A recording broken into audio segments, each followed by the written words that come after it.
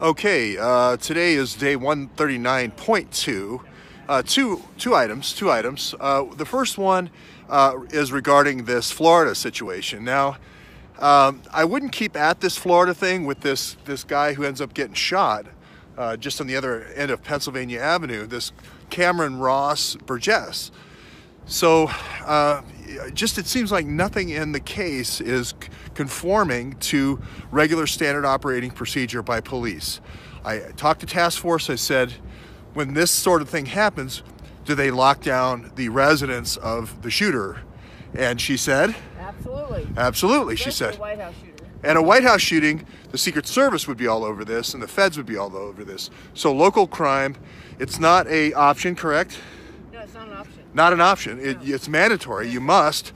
Now, in this case, I sent out an article saying, hey, in 4 days, nobody went over to this guy's house. He's got the evidence laying on his bed. You got 9 of the bullets.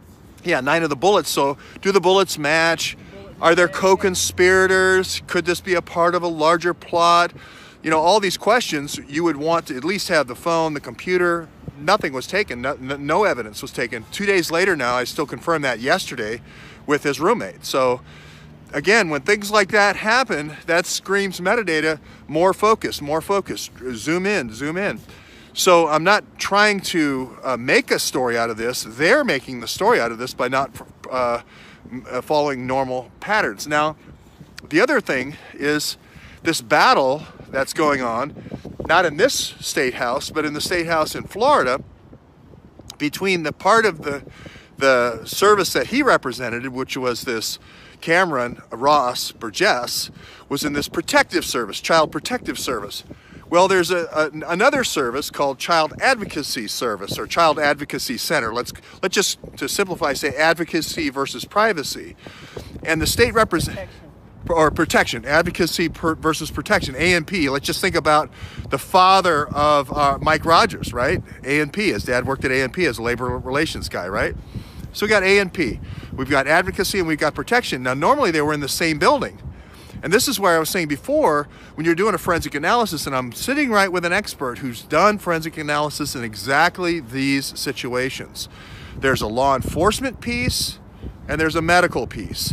And typically those people work together, true? True. True, absolutely true. Hundreds of cases. They have to work together. Have to work together. No question about it.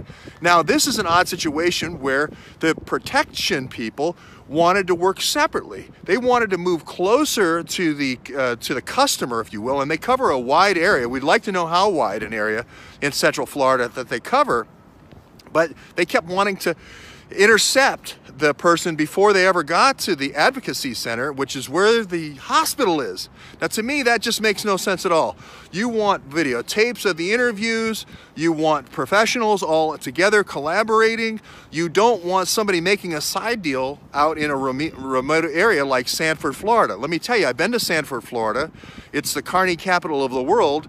Do not leave your children walking at night in Sanford, Florida. You'll never see them again. They'll be on the night train, on the auto train in some trunk.